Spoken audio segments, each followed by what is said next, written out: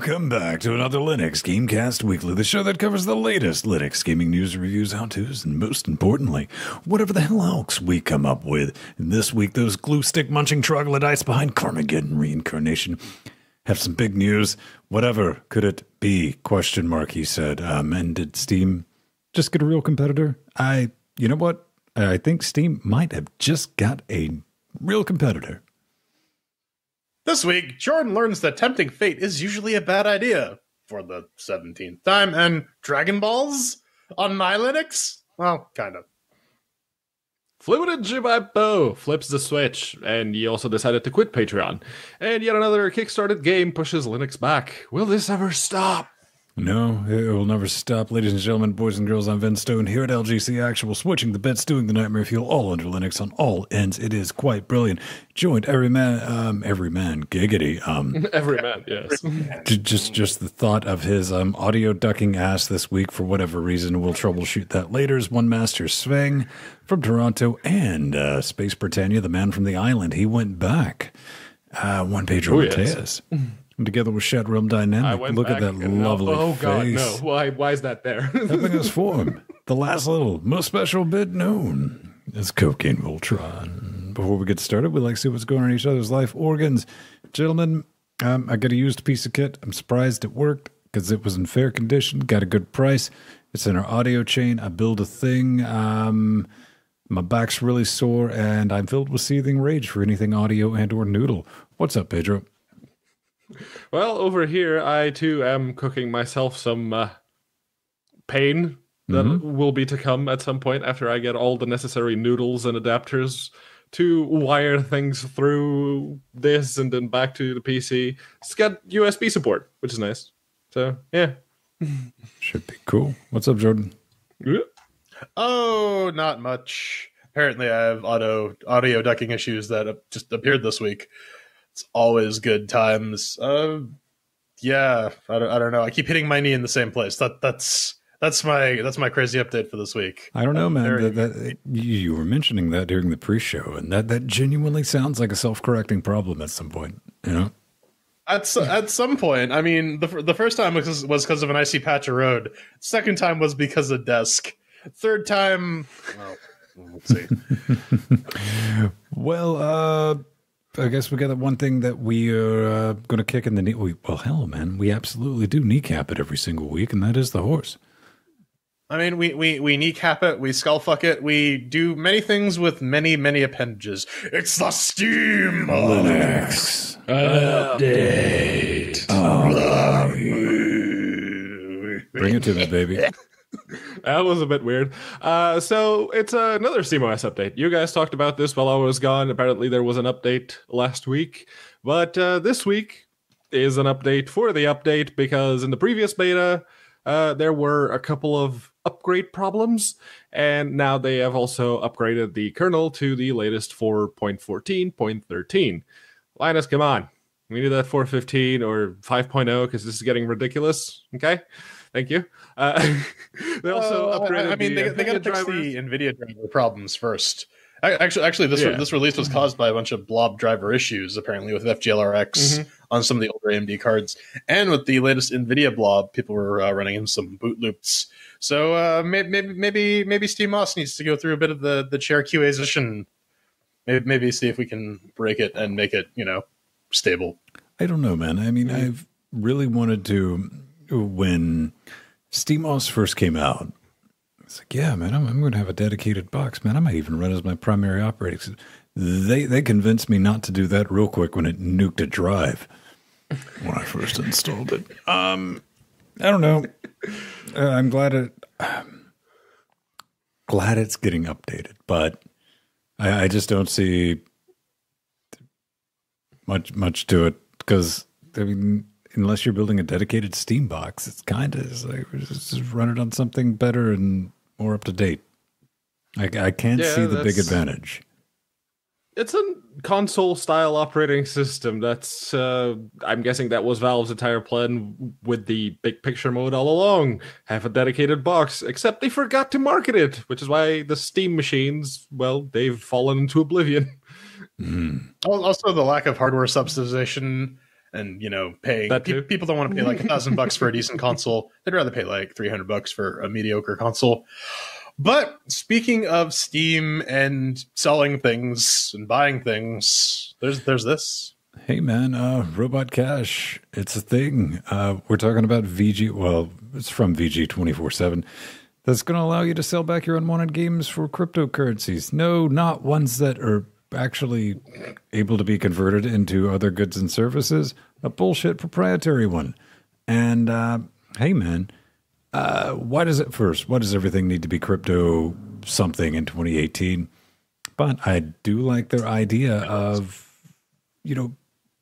DRM free based blockchain system and all this fun stuff. And they want to make their own store. That's cool. But do you think this would actually be legitimate competition for Steam if it took? Is that enough incentive or? No, sure. The ability people seem to be writing this. Go on. I don't want to duck. It's the whole Steam has the monopoly. They need some competition, and we're all looking for it to happen. And the idea of having like a service that allows you to, say, buy a game, and then when you're done with it, you can sell it back for a markdown and maybe buy more games with the virtual currency that you made. Steam doesn't let you do that with games specifically, but they have trading cards. So this is all a good idea, and it is coming from Brian Fargo, the person currently behind inXile, or if you play any of the old Fallout 1, Fallout 2, the original Wasteland 2, that was the very first name you saw when the credits rolled in. It's a game by Brian Fargo. It's that guy. Isn't he also behind Fig, or at least partially, along with the Double Fine folks? Yeah, he also backed Fig, yeah. And it does have a big name behind it. It's just that it's the whole cryptocurrency thing isn't really all that different to the Steam wallet, except instead of trading cards giving you Steam wallet funds, selling games back gives you fake cryptocurrency. Well, I mean, it's not just that as well, because part of the whole deal here is that they're using the blockchain to determine who owns what game. So there's this interesting whole distributed database aspect of it. I don't know, when you boil it down, it seems to me that you're just saying you can sell your games for itchy and scratchy bucks. I think it's definitely a worthwhile challenge to at least attempt to create something resembling a secondary market for digital goods these days, because I mean, really, you can't like go to your electronics boutique or GameStop or whatever your local regional equivalent of that is, and like return a PC game anymore, because it's just a Steam key in a box. So, and people are always looking for cheap games, but is it going to turn into something where like, oh, well, the publisher gets a cut of every single resell, to the point where they're getting like those 1 cent royalty checks after this game's been passed around like a freaking roach? I don't know, man. It's one of those things you got to look back. Can anything take on Steam? Everyone's tried. The big guys have tried. We got our Origins and stuff like that floating out there, and basically it's universal. Eat a bag of dicks. It's not Steam. We hate it. It's evil. But Steam's on Linux. We got that. And I don't know, the cryptocurrency plate, that's interesting. The resell, the ability to resell might get some curious people, and it's also going to boil down to, is it going to be, are there's like, it supports PC. What do you mean by that, Brad? So that's definitely a thing. What do we get up next? Power Ruby. They got another update. We've been covering these guys for a little while, ever since I think it was Mr. Foxdog or the Sildat, one of those two guys. We got a couple people in chat room who just give us games whenever they want us to play them, which is always interesting. Anyways, this is an update about sort of the journey that these guys went on, about how, hey, it's a shooter, shoot 'em up, but we want to start adding narration and add our own twist to it, and they give a little progress. But they also have a new patch out that comes with some story cutscenes, rejiggered UI, some game balance stuff, a couple new levels, or rather a couple improved levels. So that's definitely a thing. If you've been checking these out and following it, then maybe you got some stuff you want to try out.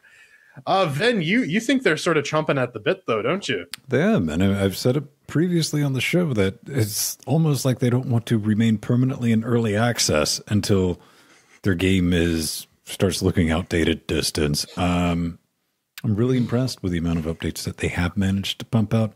It's a unique game. It's the first time I've ever played a shmup that hurts my head, because with most of that, I'll slip into the Rain Man mode, and it's cool. It works.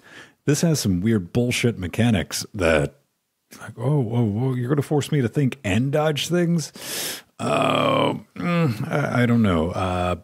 But yeah, good on that team. Look forward to playing it. We'll probably end up reviewing it, because it is currently on Steam, unlike Yooka-Laylee. Well, Snap. Yooka-Laylee is on Steam, technically, but it's not really, especially if you're one of those people that likes to play games on Macs. I feel for you, I do. But yeah, no, Mac user went to the Steam forums for Yooka-Laylee and said, yo, I'm getting an empty repo. It's a 0-byte download. I can't play the game. What the hell's up with that? And Team 17, long after he reported this, like almost a month, said, hello, everyone. I'm sorry for the delay in getting back to you. The team are investigating this issue, and as soon as there is an update, we will inform you. Really? Took you a month to say that? Really? No. It took them a month before somebody posted it on Reddit, and it blew up and got some attention. And they're like, oh, shit. Yeah, we've totes been working on that the whole time. And I don't know, man. Yeah, well, the thing with Yooka-Laylee is it's not exactly a cheap game. Sorry. It's nothing like, spending $40 on a game which doesn't work. That's great. Well, and that's the thing. Team 17 has kind of dropped the ball when it comes to their Linux support, because they've released a couple games that have not worked particularly well or have had issues. And I mean, they are just the publisher, but it does kind of reflect poorly on them. And it's a reminder that just because people do support Linux doesn't necessarily mean that it's good support for programming.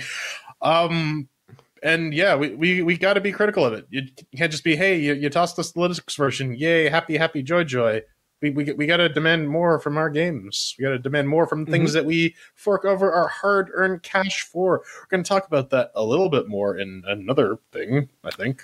Or was that it? I don't remember. Anyways, if you're going to pull a game for whatever reason, I think they should at least have the decency to remove SteamOS support from the main page, because for a month now, the game, you could log into the beta and play that, but you weren't buying a beta version, and it didn't say that on the main page. Dick move is all I'm saying.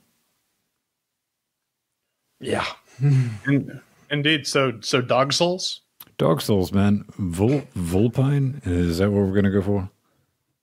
Vulpine? Yeah, like a fox. Vulpine? It's a charming action exploration game. We're talking about some new games hitting Steam. Enter a world reclaimed by Polygon foxes. And all right, available early 2019. One of the main reasons I wanted to put this up here, because this shit is a year out, and they're like, come on, think about giving us money. We'll get a Kickstarter. And it's there, and it's available. It runs the equivalent Intel i5 Plus and all this business. None of that's terribly impressive, Pedro, because listen, man, it looks like it's going to be a fun little game with a sword holding a knife in its face organ. But it also looks like there's a 99% chance that it's going to be executed really badly, and it's not going to be fun. No, and that's okay. They're very clearly playing for the because anyone who's played Dark Souls remembers the boss with the big puppy that has a big sword in its mouth, and anyone who played Dark Souls 2 also remembers the boss. It's a big puppy that's got a sword in his mouth. Okay, they're not very original, and these guys, they decided, procedural map generation, throw you onto an island, you get to try and defeat the bosses with the different types of animals that you can choose. I totally agree with you. It sounds like a great idea. It's going to look, well, it's going to be not very good, most likely. And I hope they will get around to improving the graphics, because that's not cel shading. That's just not having any textures. Hey, man, that's it's an aesthetic choice. Honestly, I think it looks fine, but I mean, yeah, promises. We were a year out before hearing anything about this game, unless they're gonna say, hey, we got some early access if you guys want to check it out. Quite possibly, but I mean, it doesn't remind you. It would be like if Fox McCloud didn't get his legs chopped off. Yeah, he'd still need to find some way to do a barrel roll. I don't know. I sort of like the fiction where it's like animals and reclaiming the world lost from humans. I don't know. Maybe just because I liked Redwall growing up. I don't freaking know. It's definitely a thing. Hopefully this won't actually suck because it looks like something I would play. Could be a thing. But speaking of popos, we were talking about popos in the pre super shows, and you should check that out at Patreon. Now is not the shilling section. This is Half-Life Blue Shift Source. There's too many colons in that game title. But this is a Half-Life 2 mod. They're aiming to recreate the Blue Shift expansion kit pack to the original Half-Life, where you play as everyone's favorite security guard, Mr. Barney Walker, in a very, very short, I think it was like 6-level campaign that explains what happened to Barney and why he shows up in Half-Life 2. So, I mean, it's there. You can install it. Requires like the Source SDK, base 2013 single player. That's the one. And I mean, honestly, I was of the opinion that Blue Shift was the weakest of the Half-Life expansions. I kind of want a nice Black Mesa style like opposing force. Mm-hmm. That would be good because force was the shit. The thing about Opposing Force for me was the reason I actually preferred Blue Shift over Opposing Force was the whole squad management thing and how literally boned you were if the bone dead AI would run in front of a turret like they were off to do for some reason. That was really annoying and it made some parts of the game very, very, very frustrating. But I'm pretty sure the guy's name was Barney Calhoun, not Walker. Whatever. No, Barney Walker's the Nostalgia Critic's dad. Whatever, I don't fucking know shit. It could be Barney the dinosaur for all I care. In fact, someone make that mod. I want Barney fighting head crabs with love and hugs. All right, that's the thing. I never got into Blue Shift, and when I mean that, I launched it, and I was like, God, that works. We're never going to get around to that. Billions of years ago in the future's past, we used to play ZEQ2 Lite. And I'm not making that name up. It was a Dragon Ball Z mod using the Quake 3 engine. And you can go pew pew and bang bang. Turns out, unbeknownst at least to me, there was a mod for Half-Life that kind of helps reproduce some of that love. Yeah, it pretty much does the same thing with their special forces. They got a 1.0. They got the 1.23 stable. This is basically because Xenoverse was done on Unreal Engine 3.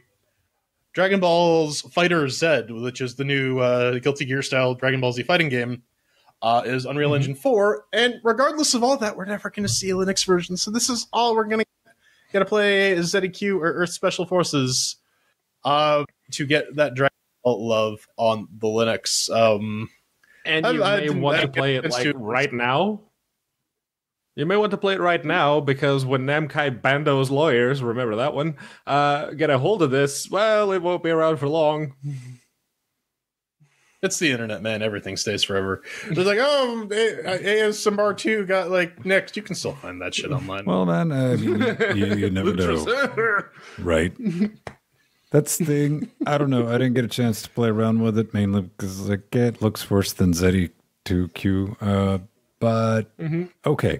One last thing before we get out of here. Hitchhikers, man. Yeah. Well, it's the Hitchhiker's Guide to the Titanic. Good on you, Jordan, for coming up with that title. Or was it you, Ven? One of you. Yes. But yeah, it's the Starship Titanic. You may remember this if you were into adventure games back in 1998. Nope. This was around back then, and it's on Steam now, available for your Linux enjoyment pleasure. Man, this looks like some shit made in HyperCard. This is a very old game, but yeah. When I realized that it was a very old game, I got kind of curious because I had a look at the current system requirements, and it says it's a 2 gigahertz processor for the recommended, 1 gig of RAM, 100% SDL2 compatible graphics card or onboard graphics, 2 gigabytes of free hard drive space, and 64-bit operating system, while the original game asked for a 133 megahertz CPU, 16 megabytes of RAM, 160 megabytes of hard drive space, and a 16-bit operating system. Did they rebuild it in like Unreal Engine 4 or something? No, they rebuilt it in Scum VM, so it's going to work on anything. Yeah. Apparently they made some fairly sizable overhauls. Probably a lot of the space is also from the HD images, because otherwise you get like these super crappy interlaced images that came with games way back when, so they could cram entire things on those 700 megabyte CDs, which, remember, at the time were just completely huge. You can, like now you can literally get a 200 gigabyte SD card the size of my pinky nail, but storage used to be a concern way back when, and long before. Mm-hmm. You can't import your old save files though, so that might be a deal breaker. But I mean, seriously, dude, the game like shipped on a floppy or a CD drive. You don't have to back up everything. You hoarder. You awful hoarder. Anyways, you can enable our hoarding. We're going to tell you a little bit more about that at the top of the next segment. Because coming up next, it's the news.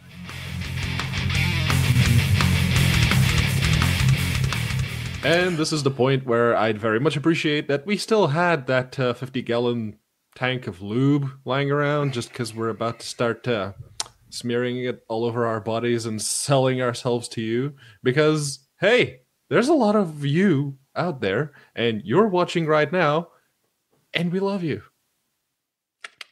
Yes, no? But here's the thing. You don't get lube until you bleed. But all of you lovely human beings who continually support us saying just awful, terrible things to one another. Like, this is straight up abusive. And yet you just tune in week after week to just watch the train wreck. And we love you for it. And you even help out with the production of it. And we just can't keep thanking you enough. And if you want to be one of those crazy people who gives us money to produce more and more content, you can head over to LinuxGameCast.com. We got a support button you can click. We got Amazon affiliate links. We got Newegg affiliate links, Humble affiliate links, an Amazon wish list, Bitcoin addresses, PayPal buttons, and we even got Pedro's face. We've got it on a couple places on the website. Don't look at that if you don't want to. I just recommend not looking at it, period. But, it is what it is. You can also head over to patreon.com/LinuxGameCast, where you can continually fund the development of this, whatever this is. If you got a little extra cash around, help us out. It's great. You get some stuff for it. We got a bunch of contents that's exclusive to Patreon. You get a couple weeks early access to release videos. You get the pre super chosen. That's awesome. You can hear us have our little production meeting at the beginning of every week, and it's you can even influence the show. You can buy your way into the show, or you can just give us stories, and it's good stuff. Get access to the Discord. Everyone loves it. But we also have the people who donate us hardware through our Amazon wish list. We got to thank them. Did Frank go to choir? I see him in the little background there. Yeah. Frank decided to show up. Frank's hanging out, man. He missed it last week, but fortunately the camera. Frank's on a short leash, man. I know, man. Tell him about it. How does one go about doing that? Let me see if I can get the damn camera to focus. Yeah, you can buy us something from the Amazon wish list.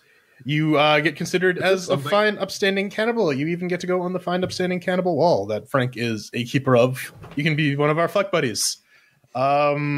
Then's gonna enumerate them very quickly. But we all, and thanks to everyone who's actually shopping through our Amazon affiliate links, because that's a really easy way to give us some money. And you get stuff anyways, and it doesn't cost you anything. But we got one more person we got to thank this week. Thetargos, our brand new executive producer. He's in Discord right now. Everyone give him a round of applause, or don't do whatever you want. I'm not your mom. But he's awesome. He's given us that. He's given those mad ducats. And so we're going to make him a nice little suit. Okay, that's brilliant. We love everyone. Thank you so much. You're awesome. And yeah, our little horse and buggy show. Thank you so much for supporting it. So we're done talking about Patreon, so let's get right into it. Let's talk about Patreon. But different Patreon. This one is actually closing down. It's Flibbity by Bose. Yeah. So Mr. Ethan Lee, sexy Ethan, he made a very, very wordy post on Patreon detailing exactly why he doesn't feel like Patreon is his cup of tea, so to speak. he wasn't a big fan of the thing that Patreon did, and then they went back. Well, they didn't actually do anything, but they went back, and he says that what they didn't really inspire them. Didn't really inspire him with the confidence to rely on them to be a part of his business, which is porting games and getting paid for it. And if he can have some money coming in regularly, he can do those ports for an even smaller fee, which is good because it means more games come to Linux and more games run on FNA, which is awesome. Now, that said, FNA is not going anywhere. So he made that very clear. He's still going to be working on FNA, but he's taking Patreon out of the equation.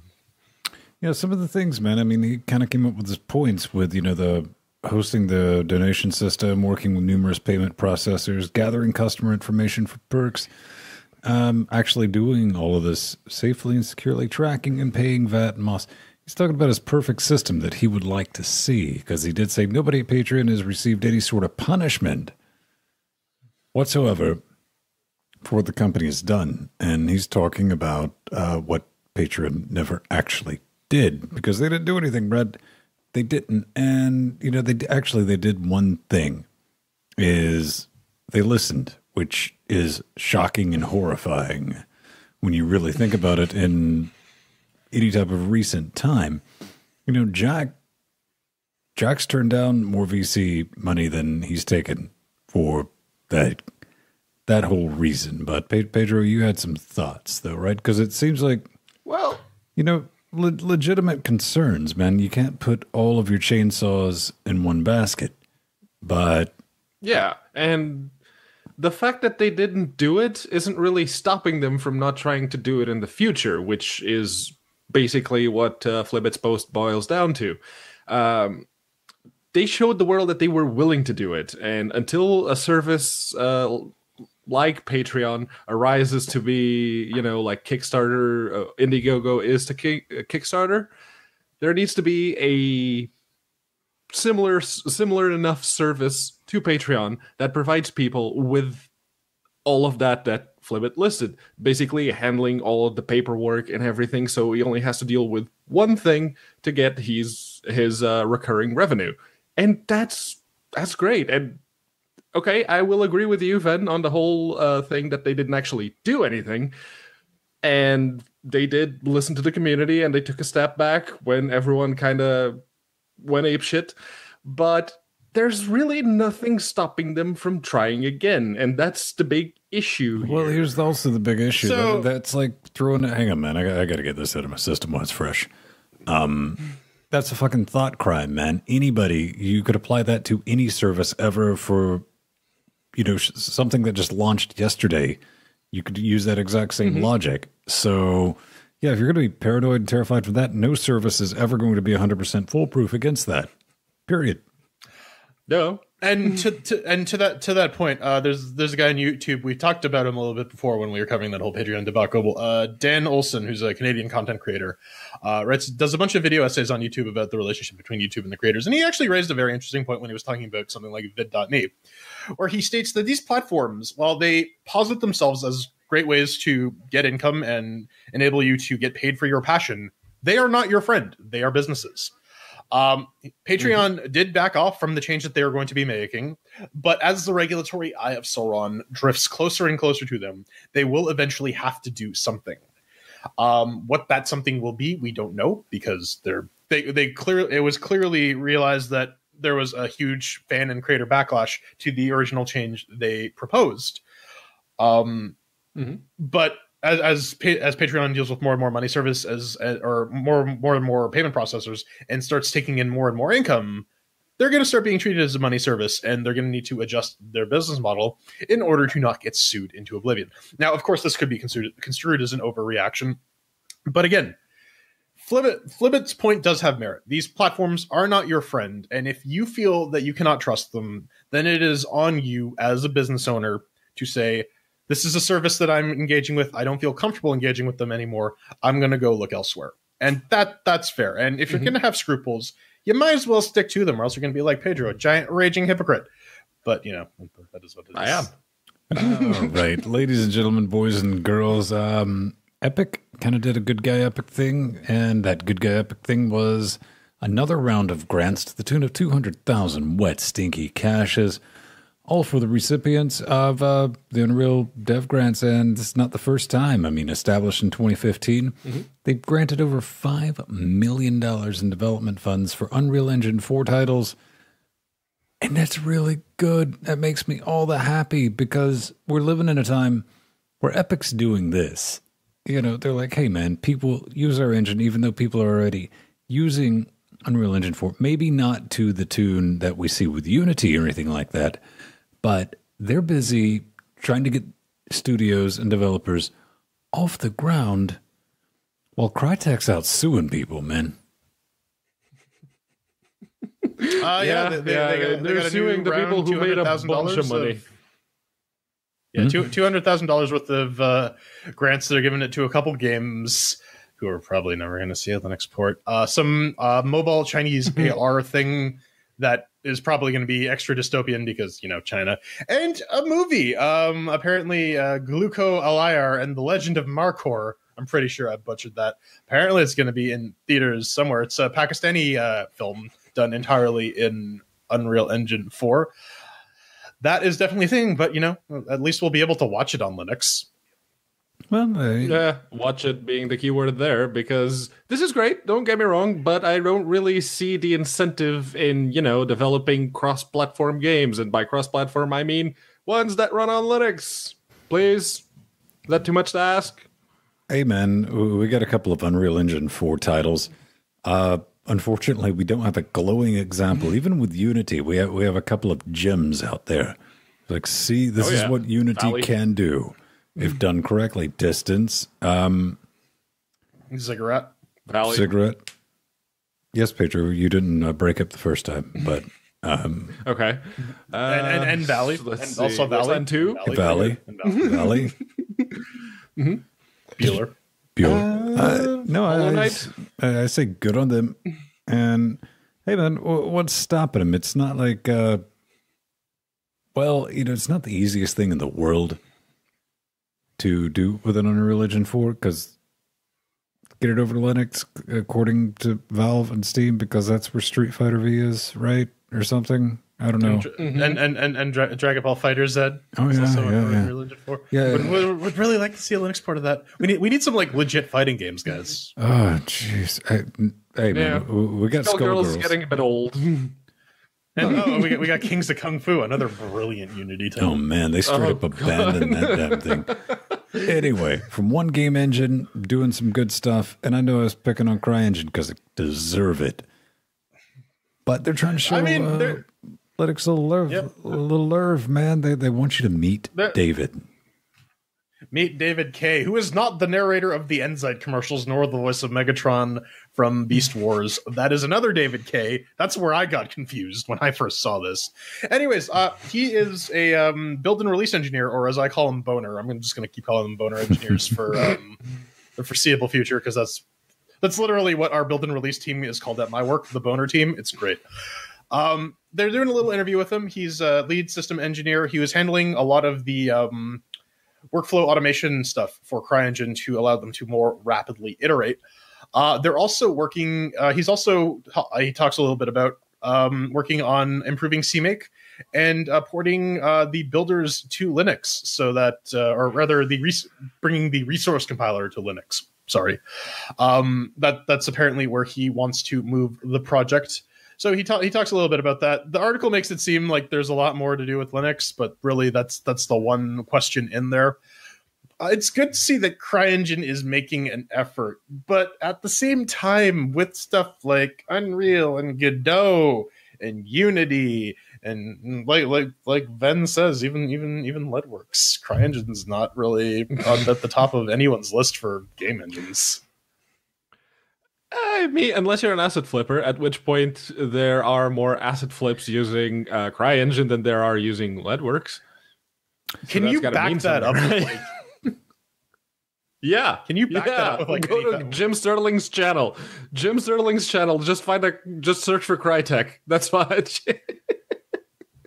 I don't know. Part of me kind of wishes or hopes that maybe this is something to do with Lumberyard and Amazon's partnership with Crytek. I don't know. But it does kind of come across. I gotta say, this is the Hail Mary, the last-ditch efforts. We're even trying to support the Linux because the claim to fame with Crytek, the one game we had, what was it called? Snow. Snow. Yeah, it technically launched, but it also technically could hard lock your box, which was kind of very quickly. You gotta love that 720p locked at 30 FPS though. That's oh yeah, that was next level. But you know, it is interesting with Crytek because Star Citizen, you know, I'll put the gauntlet down. It's like, yeah, as soon as they get that OpenGL render, they got an OpenGL render for Linux up and working. Like, field goal. We'll work on it after release. We'll see, ladies and gentlemen. Now Crytek is suing Robert Space Industries for the, changing to Lumberyard. I'm going to be watching Leonard French. I back you on Patreon. Come check it out and watch the show. I just made that up. He probably doesn't. Star Citizen, definitely not the only thing not coming to Linux. Well, they didn't say it's not coming. They say it's maybe coming post-release. It's BattleTech. It's that mech game developed by, kickstarted by Harebrained Schemes. You may know them as the people behind the Shadowrun series. And there was another game, which I cannot remember for the life of me right now, but they're the ones. And, they put out a little update to their Kickstarter, as is tradition. And they say in a little bit, with the release in sight in the next few months, we want to tell you about a few features that were part of our Kickstarter campaign, but need to be delivered post-launch in order to focus development and testing as we move towards release. Number one on that list, Linux fucking support. So you can expect that if this piece of shit does come out, it will run like ass. Good job. I don't know. Wait a minute. Aren't we supposed to show them love because they've made good on all their other ports, Jordan? I mean, that's the thing. It's unfortunate. And I mean, okay, so here's the thing. I like the Shadowrun games on Linux. The thing with that though is they're made in Unity, which means that you can click export and you will have something workable. And the Shadowrun games are actually decent performing under Linux. Dragonfall Returns and even Boston Lockdown, which I still maintain sounds like some sort of weird kinky sex move, all run really well under Linuxes. Harebrained Studios deserves credit for that because they've made good with those things. However, I think it behooves us to sort of be on not fully open. We need to. I'm trying to think of the word here. We need to be cautious. We need to be cautiously optimistic because we've been burned in the past. There have been so many games that have promised Linux versions post-release that have never delivered. And, you got Larian, the guys behind Divinity Original Sin, who actually delivered some years later and then completely dropped everything for Original Sin 2. Yep. And then we have people like Owlboy who release Parallel. You never really know until it happens. And I think we should take a step back and say, listen, Harebrained, you need to make good on your word. You've done right by us in the past, but that doesn't automatically give you a pass if you do crappy things like this. And of course, if you go into the comment thread, it's all a bunch of freaking whiny Windows users going, well, the Linux version shouldn't impact the Windows version because those were the people who actually funded the game. Here's the thing, though. We've been screaming it for years. If you're going to use a cross-platform development tool to produce your game, just develop it with all platforms in parallel in mind. This is true. One of the things I definitely want to scream out there, I mean, anybody, because I don't like the fact that this was launched and with the original crowdfunding, it's like, yeah, it's going to be on Linux. It didn't say it's going to be on Linux fucking asterisks. Now Linux has been moved into basically a feature. It's like, oh yeah, it's something we're going to work on down the road. So I'm just going to say this. Anybody defending this can go right the fuck out and play in traffic. This is the reason I stopped backing games on Kickstarter in the first place. It's because of this exact bullshit. The 3 games I backed, one of them delivered like 2 years later.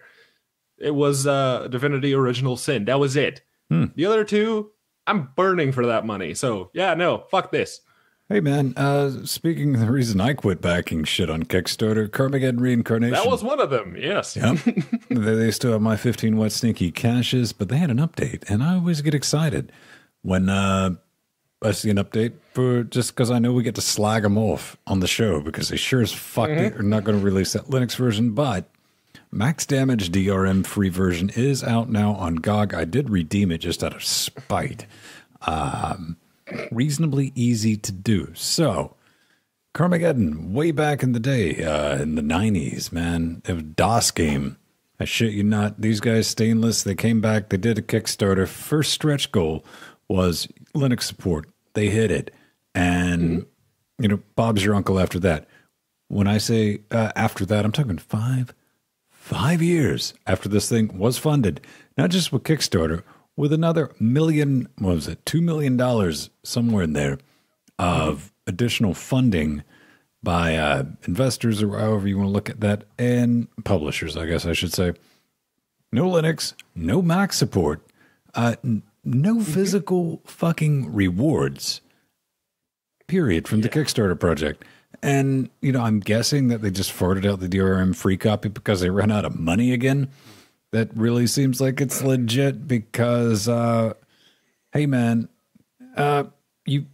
Stainless, you've released so much unasked for bullshit, like the mobile versions and all this nobody asked for, and you were selling them the entire time without fulfilling those physical rewards, and those things were hella expensive. 5 years later, and you're like, oh, guys, like next week, we're going to start. No, you're not. Fuck off. And I guess we should focus on the good.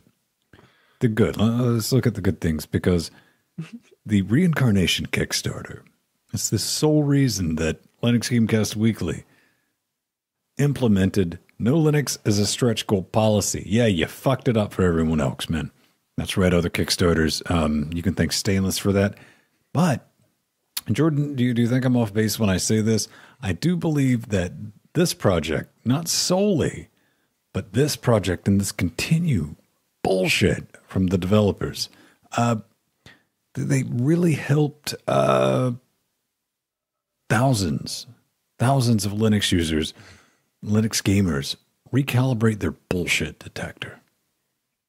I mean, maybe that's the thing. I see too many hopeless optimists in forums all over the place. Really, I just think how flippantly we were dismissed. We as a community, I don't give a shit about Carmageddon because I don't back it. But as Linux users got dismissed by Carmageddon, by Stainless Games, it's like, yeah, we do penguins. Penguins exploding. We're clever, you guys. We took your money and we're just gonna fucking. Mm-hmm. Oh, but the thing here, the big kicker for this one, is that they actually replied to a disgruntled Linux user on the comments for this update. Thanks, Empty, for bringing that up.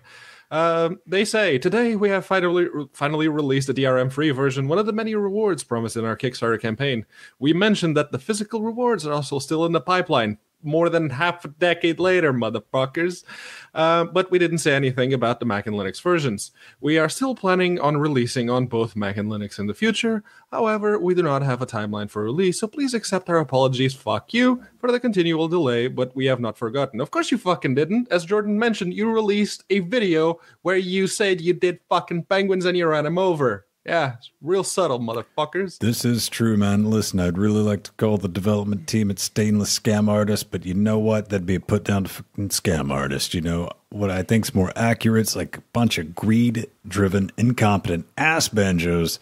That seems like a better fit, because you guys can't cut it in 2018, 2017, 2016, 2015.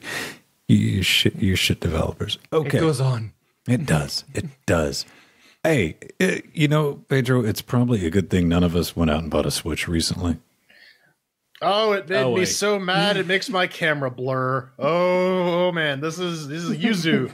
It's a Nintendo Switch emulator. No, I feel super confident in my purchase.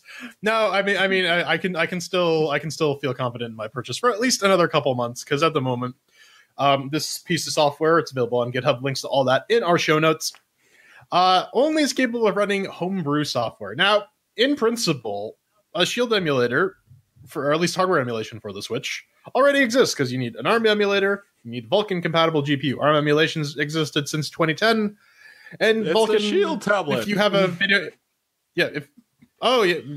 like I accidentally just called it a Shield tablet before I corrected myself to a Switch. Yep. Well, welcome to last week, Pedro. Anyways. This is pretty neat, because people, you can play your Batwas, you can play your Disgaea 5s or whatever emulated on a Switch.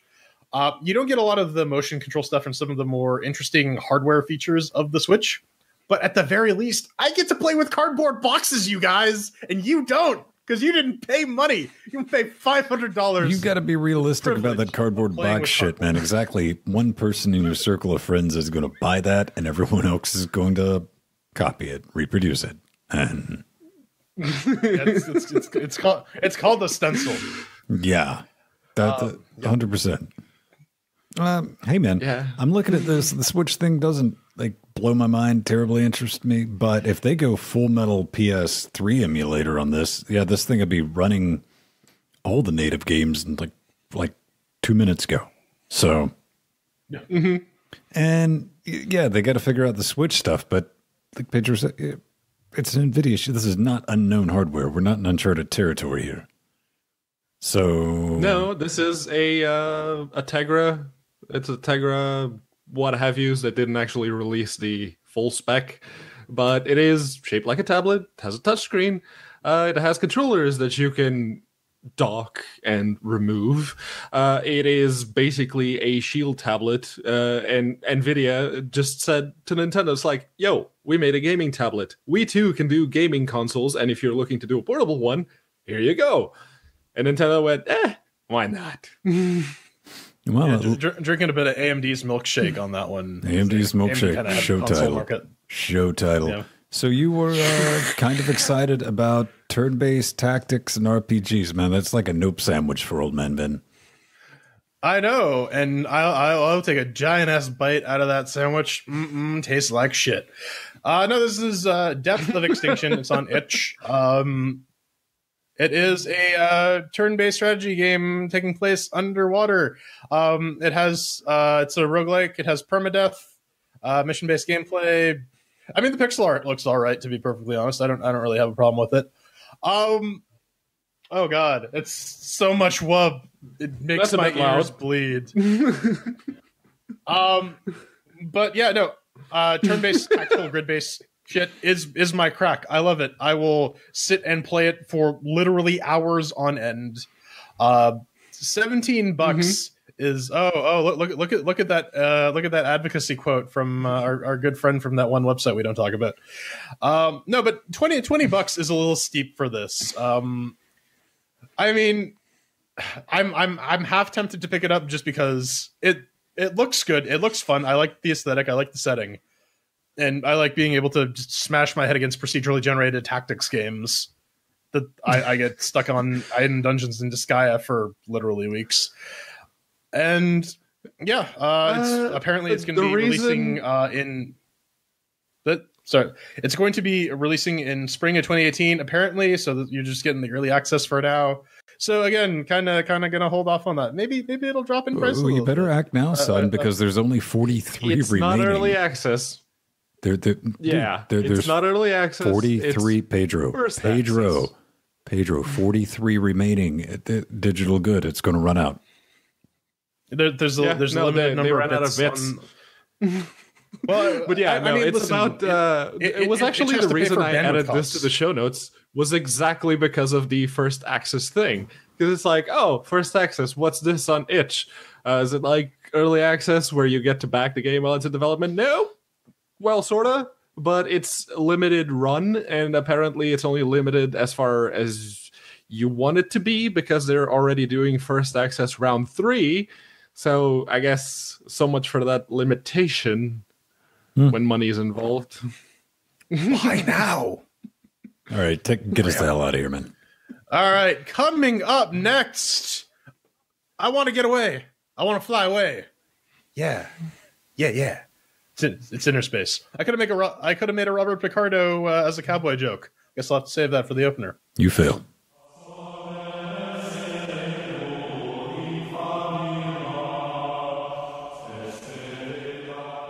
Once upon a time, I actually met. Once upon a time, as I struggle and scramble, I met Robert Picardo, and I asked him about being a cowboy in that movie Inner Space, and he laughed at me, and then that was the end of that conversation. It was good times. This is Inner Space. We're throwing some cheers at it. It's from Polynite Games. Aspire published it and gave us some keys. Good on them for that. It's done on Unity. You can pick it up for around 20 of your local particular currency. What is it? Inner Space is an exploration flying game set in the inverse, a world of inside-out planets with no horizons. Soar through ancient skis and abandoned oceans to discover the lost history of this fading realm where gods wander. Your greatest journey is within. As I said before, Aspire, send us some keys for this. So thank you for that. I forget what your name is. It's in the email. It's the thing.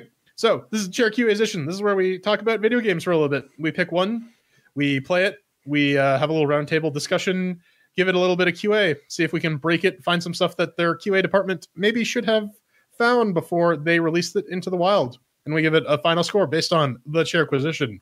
1 chair means that it's garbage, 2 chairs means that it's meh, 3 chairs means it's pretty good, 4 chairs means it's awesome. And we apply these to our categories of doom, make us with the working, shiny sounds, controls, and fun. So Pedro, since this is your first time back on LinuxGameCast since you got deported and then reported, did it make with the working?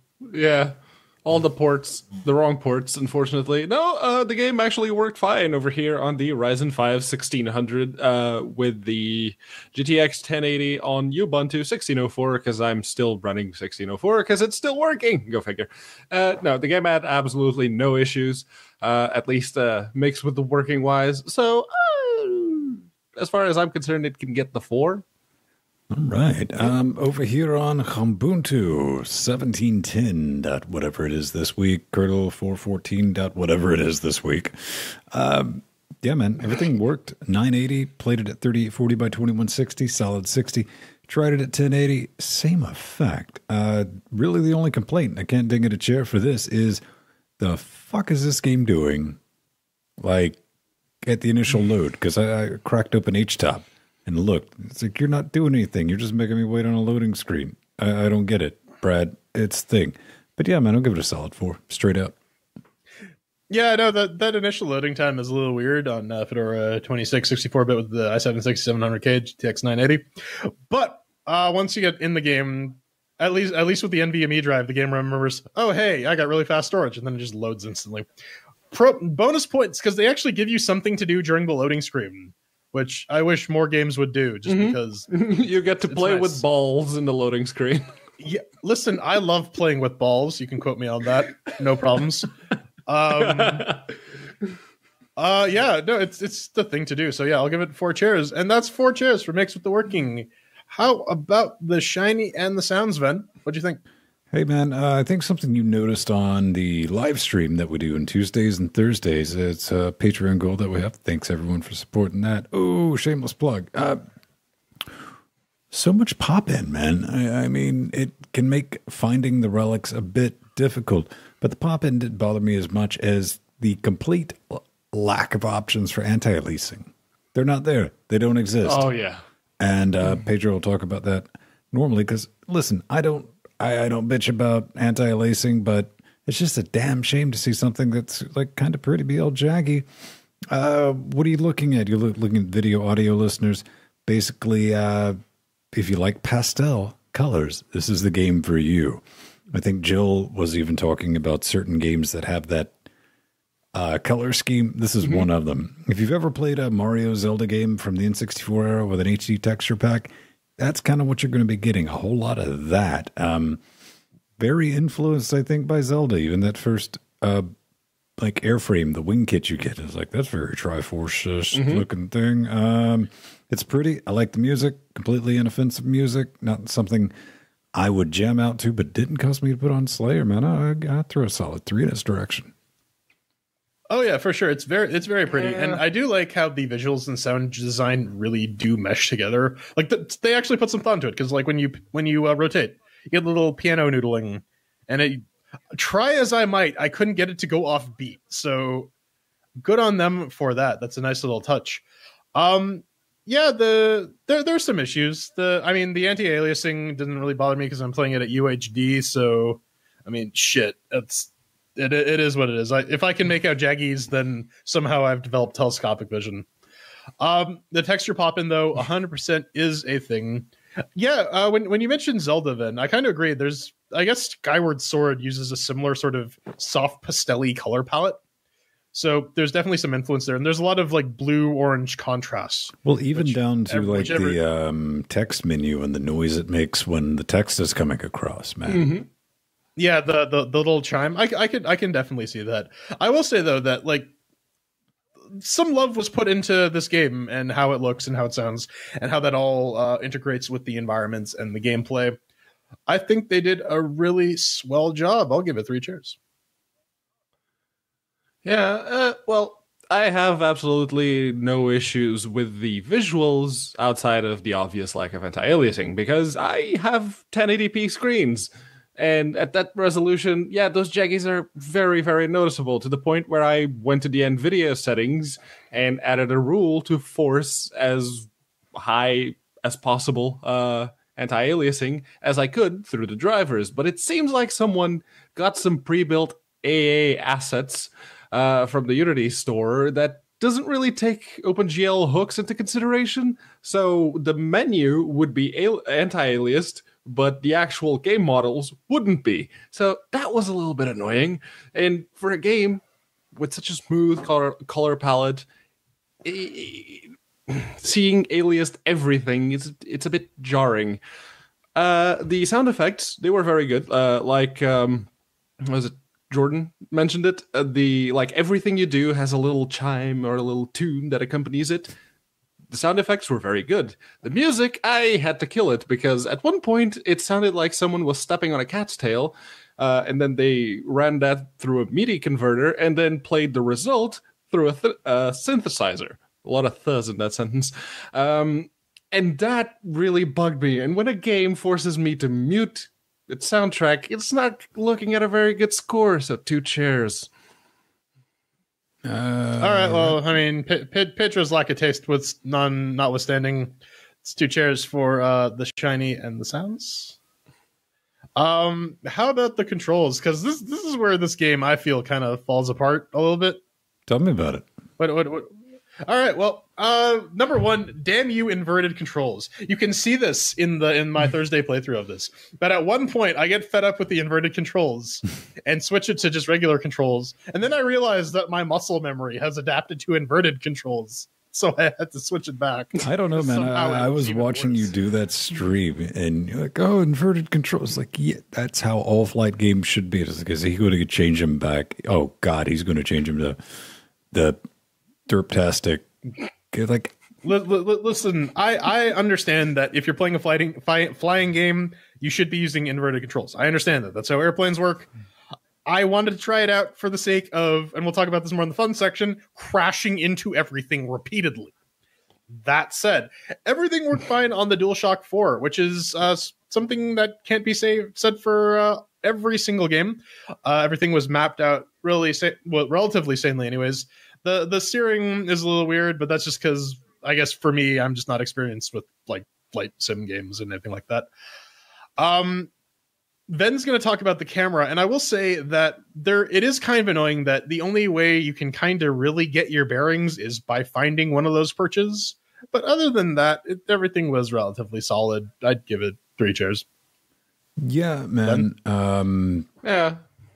Definitely another way you can go about that is something I didn't see you take advantage of, is the slingshot mechanic, where you can kind of spin around backwards and take a look and launch yourself back. It's upper left bumper button. It kind of worked out of the box over here with the Steam controller, but Pedro's going to talk about this later, and he's kind of right. You definitely need to change your areola controller, your Steamy business, to the twin stick config, because that'll just make life tolerable. But that said, man, these controls, yeah, they're a bit dog shit. Well, I guess I should say the camera controls, or the complete fucking lack of camera controls, are, in fact, dog shit. First time I think I've ever wanted a point of view slider. That would be nice. That would be very handy, because, you know, just closing this out, the controls, yeah, man, you know, they work, but the complete lack of options to actually give you some control over what they're doing outside of being rebindable. That's why you don't, you know, get one chair. But yeah, they're just bad. It's just a bad control scheme. It's even more stupid if you nay, dare to try to play this with a keyboard and gerbil, because you got to use your gerbil buttons to like rotate it. You can't do any movement with a gerbil. It's just fucked. I'd say try it on a dare only. But I'll throw two in its direction. Pedro, round this out. Yeah, no, the controls would be totally fine if it weren't for that fact that the right areola, by default, is mapped to a mouse-like joystick configuration. And this is exactly why Steam or Valve gave the option for developers to set a preferred control scheme for their games. Really, you can, if you're a developer, you can actually set a little option when you publish the game that says if players have a Steam controller, you pick either mouse-like joystick, regular gamepad with improved camera control, or the twin stick that Ven mentioned. It works fine in the twin stick and the regular gamepad mode, but if you try to play this with the mouse-like, because at that point the right areola acts like a touchpad, and that is just horrible. No, don't do that. And by default, I didn't mean to do that, but yeah, there it goes. I would like the option to not have to get out of the game, go into big picture mode, change the controller config, and then play the game. That's kind of annoying. So it gets 3 chairs because it's more of an annoyance. It's not really missing functionality. It's just missing something. Not right. You don't have to go into big picture mode to adjust the Steam controller stuff, but that's oh yeah, they have that. That now. is true. Yeah. It's a little fucky. I complained about it before. Anyways, that's 2 chairs for the controls. Let's put a bow on it for fun. Then, did you have fun? Hey man, do you know what would make this game a bit more engaging, for me at least? I'm going to say this, one word: damage. Yeah, because until that happens, for me personally, it's bounce off shit until you reach your destination. Simulator 2018. You know, there's no reason not to go, all right, I'm going to aim in this direction and smash into shit my way there until I end up getting there. Outside of that, I'm going to hit it for the menus. Menus are really bad, not really usable with a keyboard or a gerbil, but all right, that's the thing. Also, no option to back out of conversations once they start. You got to go through the whole damn thing, and sometimes the fish sub wants to read off like an encyclopedia to you, and that can really tie it up. I don't know, man. I think maybe this might make for a fun mobile or like VR gear experience, but at $19.99, what stinky cash is? That's a hard sell for what basically amounts to a fuck around simulator, even though it is particularly pretty. So yeah, man, at $20, they say you could power through this in like 3 or 4 hours. I tried. I really enjoyed the visuals of it. The audio didn't bother me. The concept's neat, but there's nothing there that kept me engaged after, say, 30 minutes. And it was like, all right, more of the same, more of the same. I'm not going to spoil it for anyone, but I will say the reviews on the Steam page, pretty legit, reasonably accurate. Jordan? Oh, I was gonna pass it off to Pedro, but you know, sure, why not? Let's go old school. Yeah, I really gotta agree with you on the damage thing. Because otherwise, the only thing that really encourages you to get better at any of the flying is just the annoyance of smashing into things. In the sun level, like where you got Mr. Marionette dude, there are a couple places where you gotta go look. Where if you are not spot on with your maneuvering, you got to be like a Pong master or something, because otherwise you're not going anywhere. The upgrade system. So here's the thing. I feel this game would be a lot better if they actually took some time to explain some things to you, because the upgrade system is kind of unclear. You can unlock different glider types. You can get some mods for it, but it's not clear what's on and what isn't and what's required. I find that sometimes it's a little unclear when the game asks you to do something to advance the plot. They're like, oh yeah, something will be in that direction. Just go engage with it. And I can understand. I guess it's kind of fun to, fuck around and experiment until you find what you need to do to progress, to like finding switches and hitting them, which I thought were just like antenna or whatnot. I didn't realize you actually had to hit them. I was screaming at the live stream. Yeah, that was that did not. There were a couple moments where like that did not click, and until I accidentally rammed it, I'm like, oh. But I mean but that sort of thing pivots to being annoying eventually. And while I did complete the level and played a little bit more of the one after that, it just felt it could get a little frustrating. Just like I'm not clear what I want to play you, game. You're interesting me. The story is kind of interesting. I like the visuals. I'm trying to get engaged here, and the game doesn't really help me all that much. And I mean, while all the environments are super pretty and gorgeous and they're fun to explore, looking around repeatedly for wind and relics can get a little boring. And I don't know. I want to like this game, but there's a lot of stuff wrong with it. There's some Japanese concept that states that like beauty is sort of inherent in like flaws, like wabi sabi or something. I don't know. I'm probably gonna get called as racist for that. Whatever, do it. I don't care. Come fight me on the internet. I'm like 9 feet tall. I don't know. I'm gonna give it 2 cheers. It definitely needs some work. That's all I'm gonna say. Yeah, for a game where you fly around, setting it inside a spherical inverse world is somewhat counterintuitive.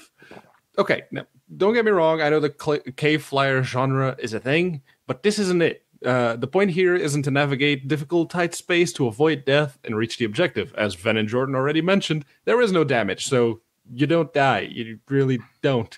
The point here is to explore and find the relics, find the story of what happened to the worlds, find the demigods, become the ultimate wind creature, and restore life to the worlds. It's about exploration, it's about movement, it's about enjoying the visuals, enjoying what you're looking at. And I've already said that movement is kind of a thing you take for granted in some games, but then you have the example of something like Valley, which took movement and made it awesome. It made the entire game about movement, and it felt great. Movement here, it just feels like you're flailing about for most of the time. You're literally stuck on the inside of a very small round sphere, and you just keep running into walls. And then they force you down a tight corridor, and you're going to smash into that wall. If their intention with this game was to induce claustrophobia, mission accomplished. If it was for anything else, yeah, no. I can't really give it a 1 chair because I can see that it's not a terrible game. It needs more. So 2 is the best I can do. And that totals up to 1 chair for the fun segment and gives us 2 chairs. Listrider for Inner Space. Final thoughts. I think this is a nice game to like get stoned and chill out and kind of just derp around in. But I mean, you're gonna have a hard time selling it to people who are expecting to play it for hours on end. Quite possibly, it does some stuff right.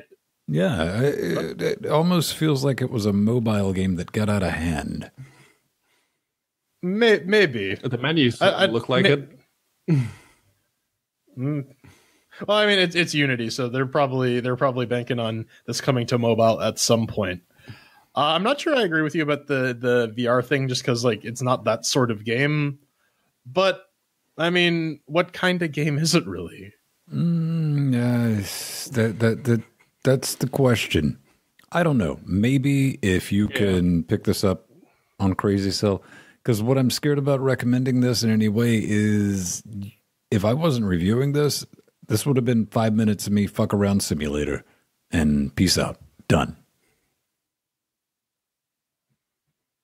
All right. Take us out. All right. Well, that's it, I guess. Coming up next, we talk about why we suck at Half-Life 2. And also, fuck YouTube.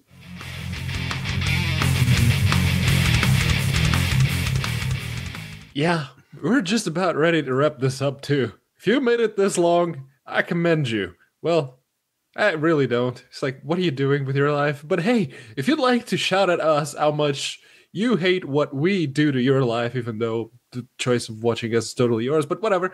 You want to scream at us, go to LinuxGameCast.com, hit the contact button. Make sure to pick LGC Weekly from the little drop-downy thing.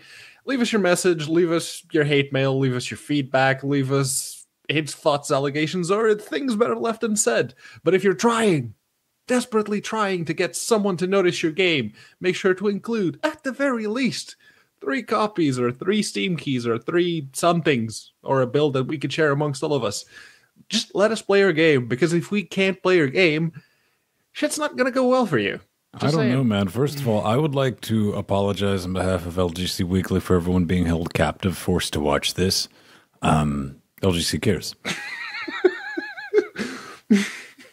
The two of you know what you did. Dogs. Watch it. Watch it hard. It'll be kind of brilliant. So, coming up first, man. It's like that thing from Clockwork Orange. Coming up first. We got Freeman. We got Freeman from Mr. Friendly, from what's his name? Shit, his name got cut off on the thing. Blank. From someone. FYI. A quicker way of restarting a map in Synergy is to use an in-game console command to switch level. E.g., map, whatever. In my experience, this method also seems more reliable than restarting the server when it comes to spawning key mission NPCs. Also, there's a secret command in Synergy which eliminates some of the problems that makes the mod more stable.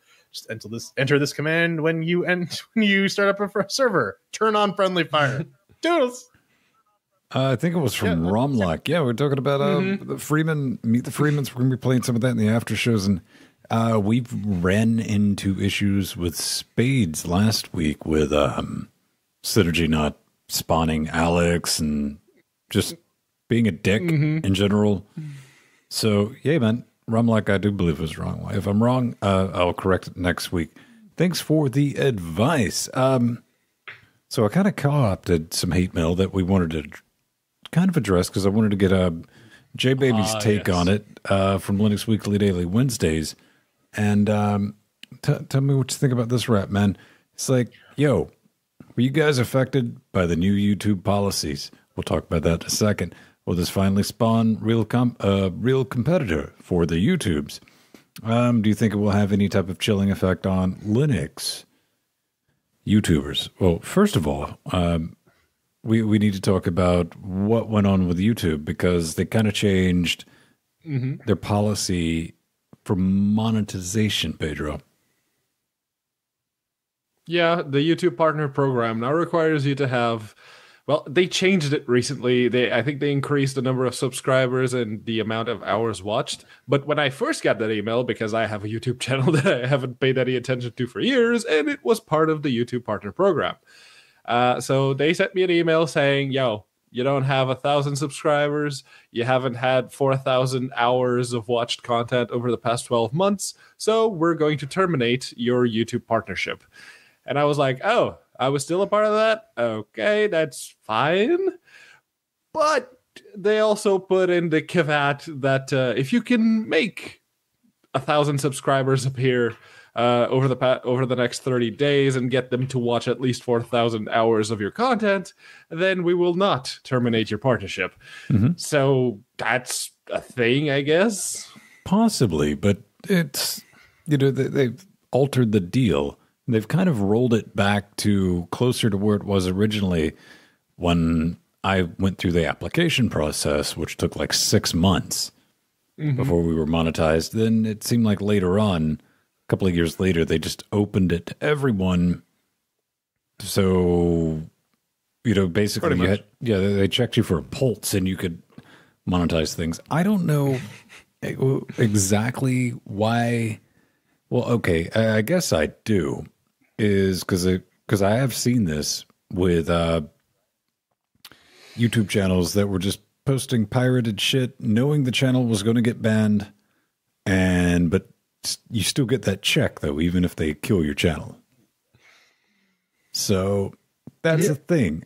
Did it affect us? No. Will it affect people getting into it? I hope not, because ultimately, I don't think any of us consider ourselves YouTubers or anything like that. This is where we store video for free along with Twitch. Hi, YouTube! Smash that like button. Smash that like button, fam. Go ahead. I don't think there's necessarily going to be a chilling effect, right? Because it has to do with the YouTube partner program, which, as the Atomic Acid mentions in Discord, it's a lot more than monetization. And much like Ven said, there is rampant abuse of the system. Like the YouTube as an organizational system for hosting and monetizing videos is fundamentally broken.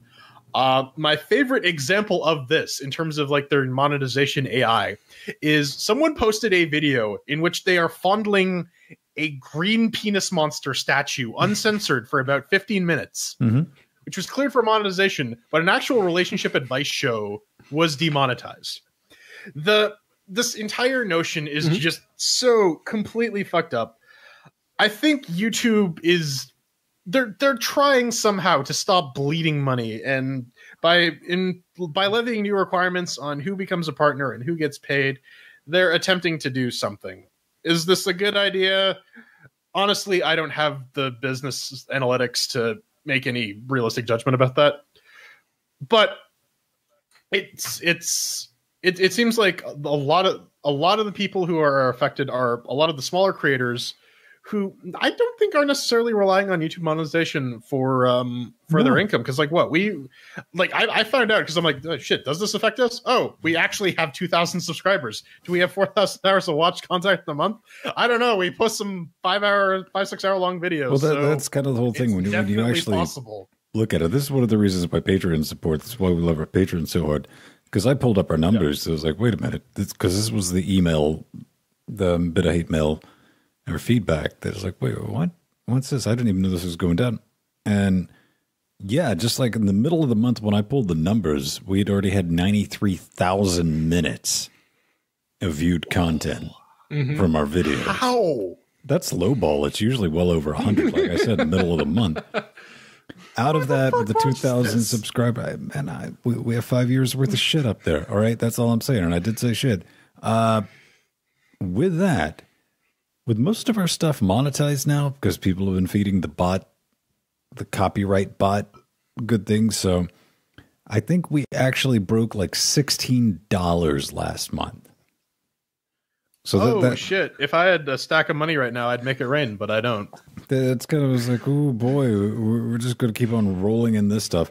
And Atomic said the entire partner program. I don't know outside of monetization what I've ever used the partner program for. I don't know what that was, Pedro, but you did it. Good on you. But you do have a point. It was just a 10-pound note. Okay. All right. No, it was just to illustrate Jordan's making it rain. That's all I got. I have a quarter. I'm going to go do my laundry now. I get shit around there. No. You got a point, Jordan. I mean, because what they said is legit. I mean, if you're making, like, if you have less than 4,000 hours watched, whatever, views, less than 1,000 subscribers or 2,000, whatever it is next week, and yeah, you're not making anything. So I think it was on Linus Tech Tips, because I cut the ass into that the other night when that comes on, I think Friday, is your time is better spent building an audience if you want to be on YouTube to be a YouTuber, is to build your audience. And when you're in that mode, you don't want to be monetizing everything. You want to be building your audience. Then later on, worry about trying to monetize. See, I don't even like those words. Sounds skeezy, but That's the whole thing. It's turned a bunch of indie content creators into business and entertainment moguls, and it's a weird thing because we think of ourselves as I mean I still think of it as just the stupid podcast I do every Saturday night for fun with my friends. Yeah. Oh shit! Who do you do this with? Yeah, and there's Bill and there's Peter. Yeah. And Greg, of course. Yeah, they're in the other room. The only people this would actually fucking Greg. The only people this would actually affect are people coming into YouTube brand new, wanting to monetize their stuff, and chances are that content isn't going to be particularly great at that. So I don't think we're losing much, honestly. It's YouTube. I mean, ultimately, at the end of the day, what I took away from this is like breaking. YouTube did something else that's kind of boneheaded and stupid. News at 11. Water also wet. Grass reportedly green. Wait, it's supposed to be green? Shit. In Canada, it's white. That's racist. It is racist because on that bombshell, you can cue the music and catch us around 9:30 Eastern time. When I am all here, hopefully I'll be all here next week. I've been juggling the bits and doing the things, trying to make something resembling a cohesive show. But if you want to get in touch with me at Vinstone on the Twitters, just Vinstone into Google's. I will at least read it. Sometimes I even get back to you. I'm Jordan Svung. You can find me, insert blank here at Burning Fool on Twitter, or insert blank number 2 here at plus Jordan Svung on Google+. And I am Pedro Mateos. You can find me on Google Plus as well. Plus Pedro Mateos. I haven't been posting much lately. I need to get back to that. I've actually been using Twitter a bit more, though still nowhere near enough. But hey, I'm almost at 350 followers on Twitter, so if you give me a follow and you post some interesting shit, I will follow you right back. How's that? That's unaccounted for. FOUR. It's in the lower third there, so that's fine. Find me there, maybe. What did we learn, Jordan? What did we do? Don't pee in the blood jacuzzi. Don't pee in the blood jacuzzi. Okay. Vinegar. Use vinegar. Vinegar. Time for some credits. I was waiting for that. I had that planned since Monday. I'm not even kidding. It's terrifying. Spacetreons, man. Space patrons. We love them. Spatreons. Atomic Gas. Barbara. Thetargos. Yeah, the brand new one. He's in Discord. Everyone go, I don't know, Discord him. Yes, arrest the Thetargos. Do it now. It's the Targos grade from Star Trek Discovery. So that's the first. Yeah, that's the first thing we want to do. Be careful. New people don't inject your blood. Yeah, don't inject your blood, his blood in you, or else you might your boyfriend might get his neck snapped. Oops. There's 2 Linux Nerus. That's like at least too many Linux Nerus. Double complete Tanzania. Hey man, he picked us up some much needed items. Good on him. Yeah, eating up all the bandwidth in Tanzania. 5 dudes.